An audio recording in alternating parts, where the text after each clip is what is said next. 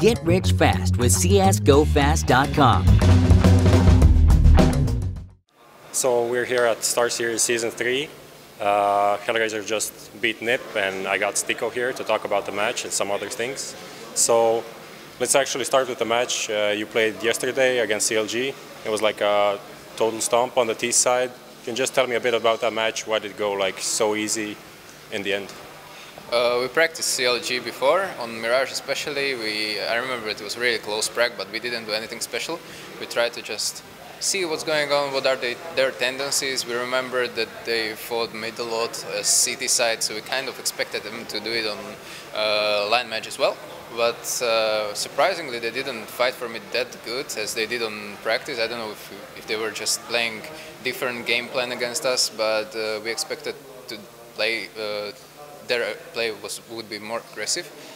And on T side, we just kind of lost a lot of important duels, as I mentioned before in my tweet, that basically one duel could totally end the game much faster than we did. We had a really close defuse by Zero, which was like last tick of defuse, and he died by Molly. So I mean, they played really well. I'm not taking anything from them, but we should have closed it earlier with a little bit of luck. Yeah. So moving on to today, you got drawn against NIP. So like, what was the feeling inside of the team? What were the expectations? And like, which map did you expect like to play Overpass? I guess we expected them to ban the Overpass just as a respect ban. We expected to play, I believe it was like Cash, Inferno, or I don't know what was their Train. But the Overpass was kind of okay for us. We beat them on major qualifiers in overtime, and we felt that we were much better than them on Overpass in that major qualifier. They just won because of, like, Forrest had a ridiculous double kill in 1v2 situation, and we just felt that we were a much better team. So Overpass was fine for us. We tried to play our game on CT side. We tried aggressively, playing aggressively, which paid off in pistol round especially. But on the T side, again, we kind of was getting picked by Forrest on middle over the smoke. He was like playing there really well.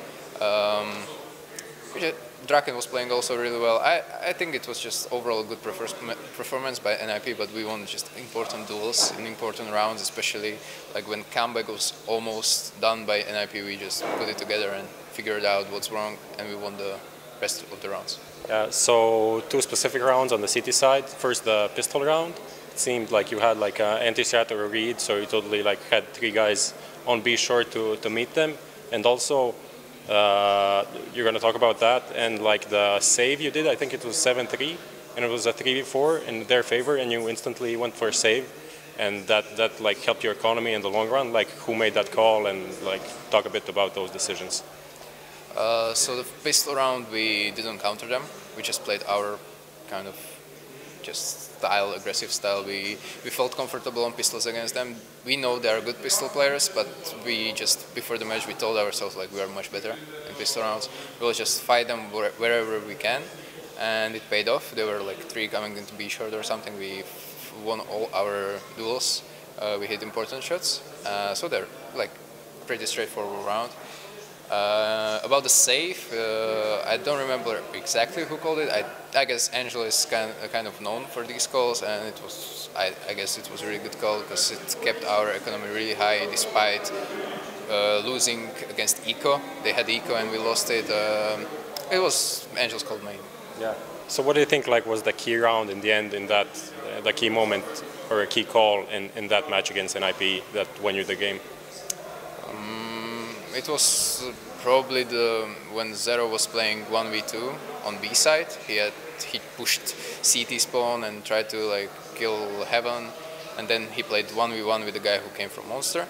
That was one of the rounds that was really important for us. And before that, I remember someone was clutching as well. I'm not sure about it, but I think someone won a clutch, and that was really important. Also, the round where we had just the Eagles and Tech Nines, we went A and Forrest won 1v2 against us. It was just, I don't know, good play by him as well. He flashed our guys, but we lost the fight.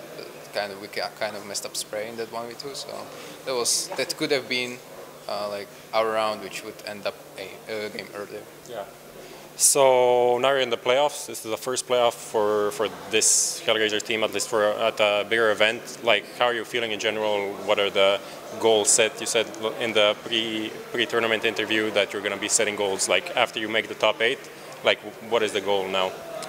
Right now it's just win the next match, and after that match will be like next match and so on.